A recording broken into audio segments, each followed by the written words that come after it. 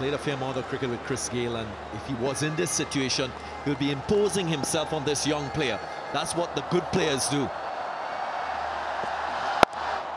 Yeah, I'll make you hurry. That's not a bad way to start hitting the bat hard.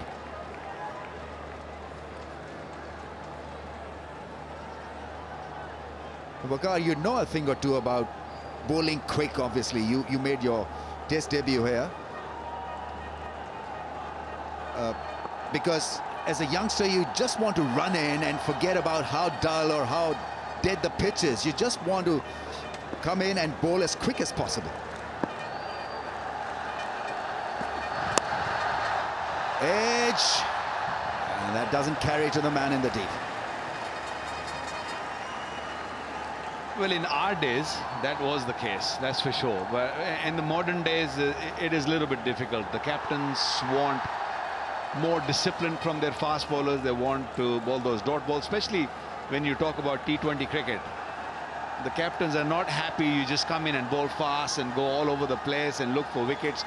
That is not the case anymore. In the 80s, in the 90s, when I made my debut, I still remember Imran Bhai just gave me the ball on the very first day, my debut game, bowling from the far end, university end.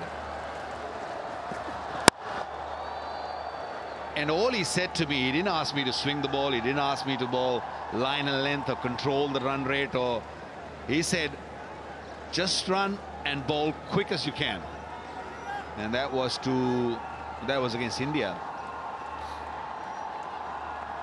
I thought he told you to just come in and bowl and hit Sachin Tendulkar on the chin. But I think in the build-up to this match, when Wasim Akram presented the cap, he spoke about expressing yourself, backing your confidence, and enjoying your cricket. And I think that's important. I think one good thing about Shaheen Shah Afridi, what little I saw of his skills in the PSL, is that he seems to adjust to almost every challenge that is thrown at him. You know, he's got this feel for bowling. Very, very good run-up, Waqar. Very rhythmical, very smooth. Yeah, he's got a very smooth run-up. He's a big guy. He's about 6'5". Reminds me of the great Wasim Akram.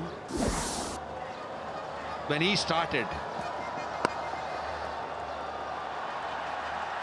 when Wasim started his career, he had a long run-up. Maybe you remember that. Oh, that's a smash, and a very good one. That's gone flat and 6.